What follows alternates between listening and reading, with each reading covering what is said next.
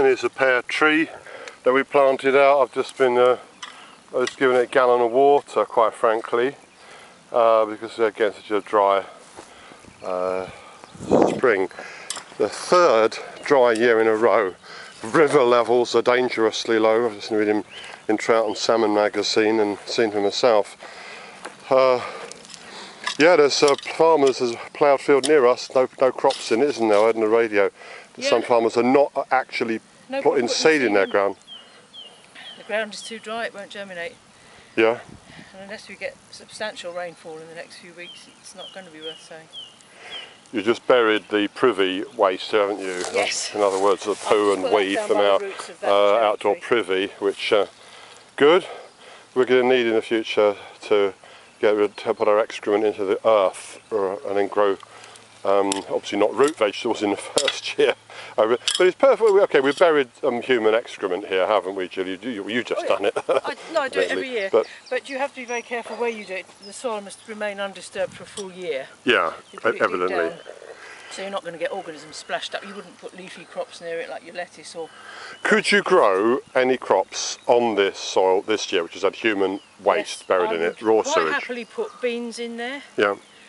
Because their roots will go down in. Yeah. And you're only picking the top plant.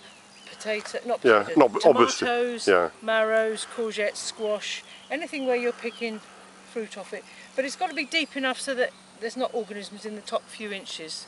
So how deep have you buried the contents of the privy bucket there? It's got a good 8 inches of soil over the top of it. So we're having this little drought year, 2nd of April. This is what the soil is looking like. On the 2nd of April we had moisture in about a foot deep. Yeah.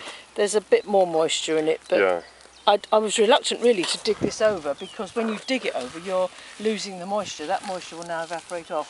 But I've got some more onion sets which I want to put in, and we're due a bit of rain this week, hopefully. Yeah, so tell us about onions, because I can see a lot of onions here. Yeah, these are overwintered onions. Yeah.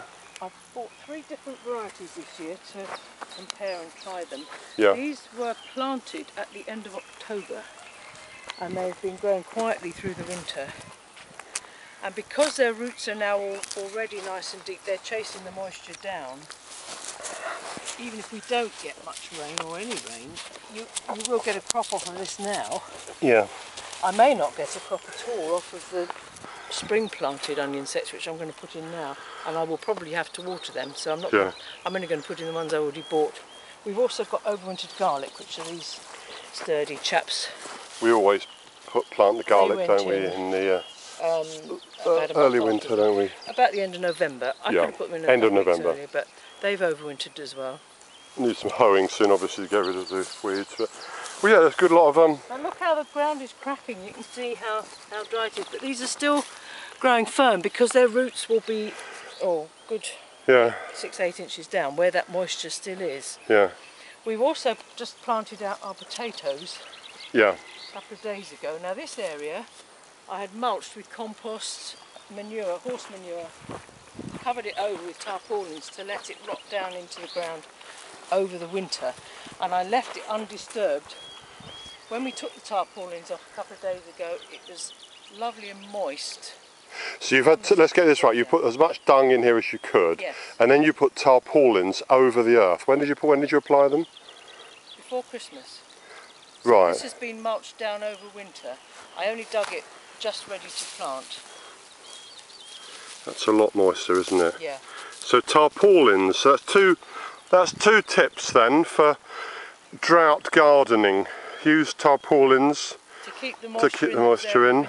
It also prevented weed growing over the winter, so we just needed to fork this over. We've planted the potatoes fairly deep, because they're going to need to be protected from drying out. Also, we're now getting a bit of frost. Yeah. And then on top of that, can you see there's all this hair?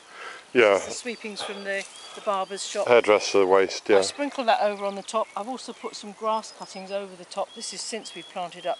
This is all to keep moisture in. Yeah. It shades the soil underneath, stops evaporation, and those items themselves will gradually rot down. Okay. They'll be being turned in as we earth up the potatoes.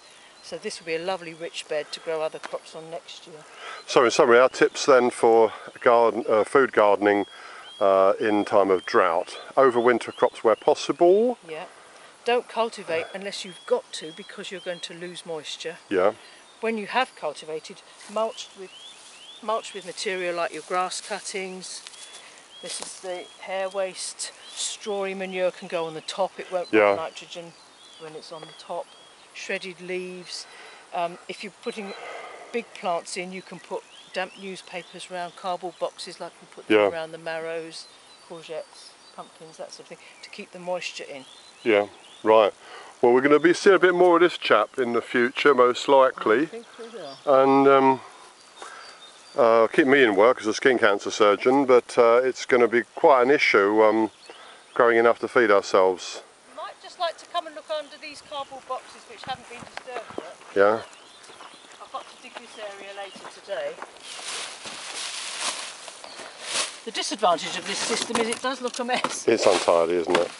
But when you come to take the cardboard off, you find that's the soil surface here. Look how moist that is compared to that. So this hasn't been watered. This has helped to keep in the winter moisture. So it'll now be there for the crops which I'm going to plant now.